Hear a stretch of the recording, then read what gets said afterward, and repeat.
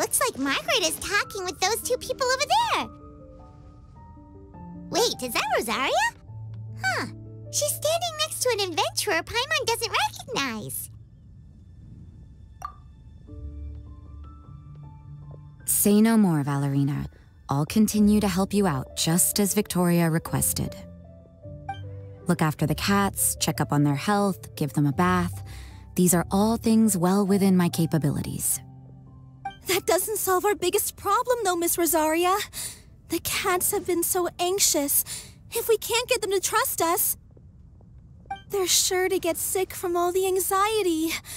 We just opened, and the Furbal Fortress is already about to go under. Well, panicking certainly isn't going to solve the problem. The fact is, neither of us has a way with cats. That's not something I can change.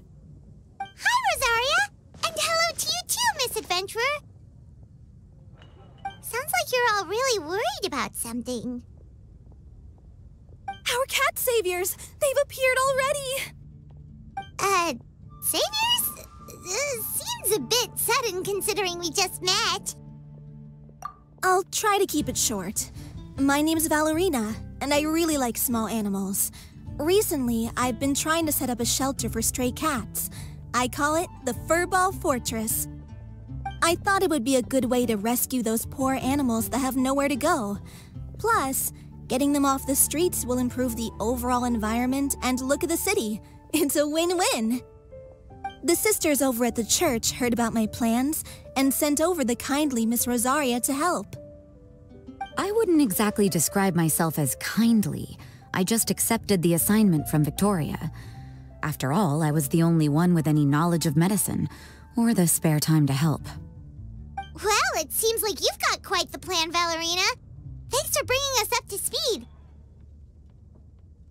So, what had you so worried just now? Are you short on Mora?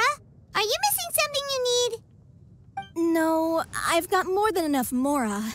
The funds, the location, the supplies, all the various procedures, they've all been settled. The main problem is, the cats. They, keep swatting at me. They're always hissing and swatting. They won't let me approach them, not even with treats. The cats are afraid of me as well. They run away the minute I'm in the vicinity. Oh, Paimon has heard something like this before. There's something about certain people that just makes cats afraid. Huh. A kind-hearted cat rescuer who doesn't get along with cats.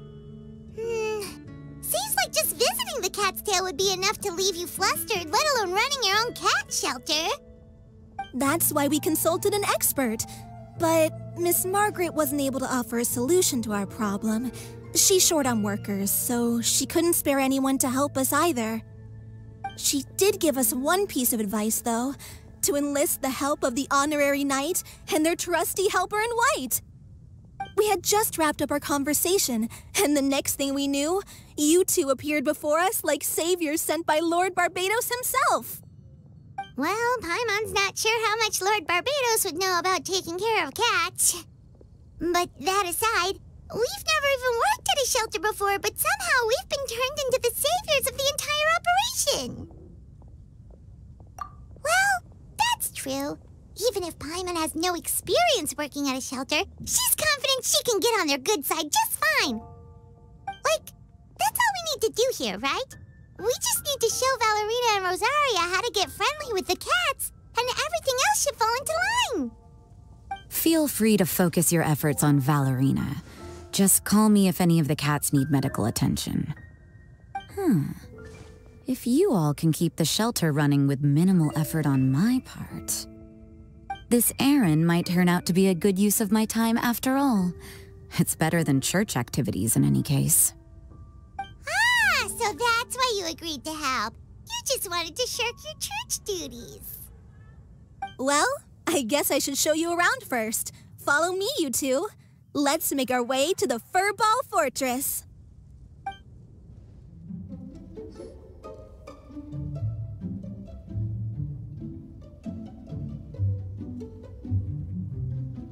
Oh, it's just a regular house. Gotta say, Paimon was expecting something a little bigger with Fortress in the name and everything. This was the biggest space I could find in the city over the past few weeks. The rent is cheap, so that's a plus. A half a year's worth of rent, along with all the Cat's Tail-inspired furnishings, only cost me a few million mora.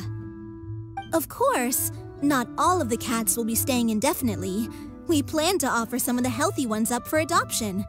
As long as the new future owners prove capable and the cat seems like a good fit, they're welcome to take their new pet back to a loving home.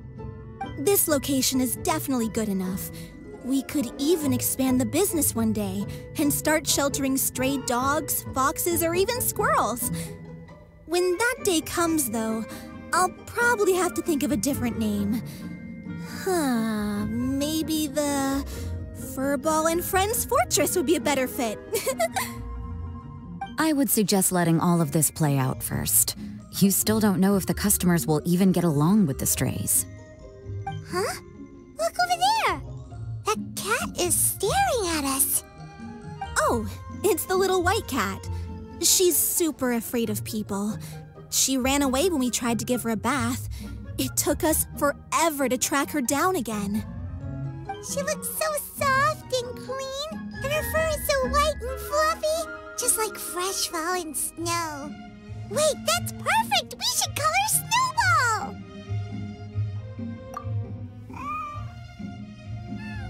Ooh, those are some good names, Traveler, but Paimon thinks she likes Snowball best. Here, kitty, kitty. That's it, Snowball. Good kitty. That's a good kitty. It's been, what, a minute? And you already got the cat to listen to you. Did you see that, Miss Rosaria?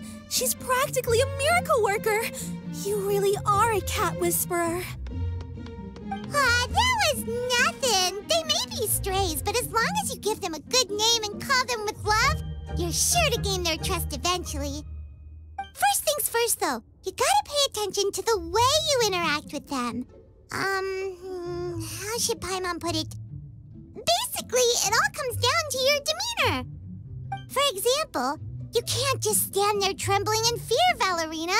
If you're afraid, the cats are sure to become afraid as well. As for you, Rosaria, you might want to keep an eye on your, facial expressions.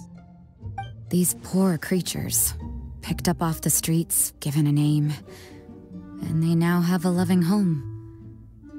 Fate is kind to even the lost souls who have wandered astray. This city really has brought peace and happiness to us all.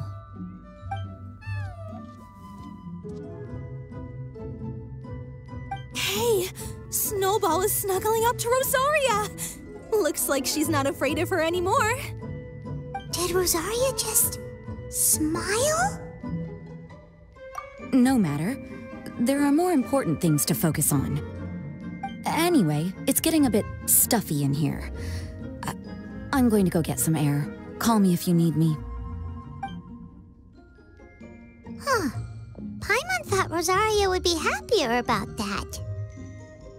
Please, teach me more of your ways, Honorary Knight. And you too, oh great cat whisperer. We're sure to get more and more strays coming to the Furbal Fortress, and I doubt all of them will be as friendly as Snowball. There's still so much I don't know about interacting with them. No problem. Just watch and learn. It's about time we move on to a more advanced lesson. How to get the cats not to just trust you, but to like you. It's all about patience.